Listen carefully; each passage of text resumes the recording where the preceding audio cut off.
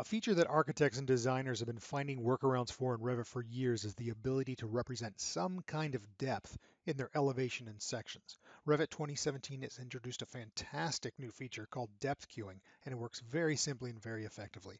You just go to the elevation or section that you want, you open up your graphic display options dialog box, and in the depth queuing dropdown, you check show depth.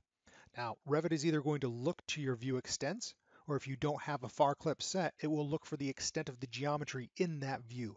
Then it will progressively fade the model elements in the view to the fade limit percentage, this slider here.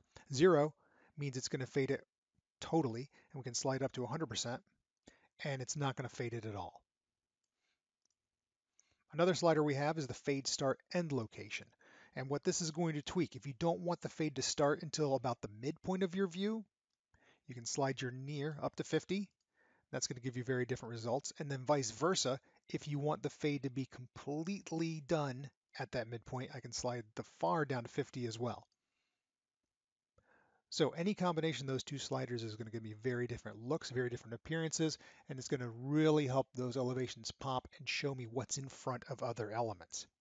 Another nice feature that was never achievable with our old workarounds is that the depth queue will properly fade based on angle to the view plane. So I've got this elevation angle here, it's at 45 degrees, and I've got these elements that are not orthogonal to my view plane at all.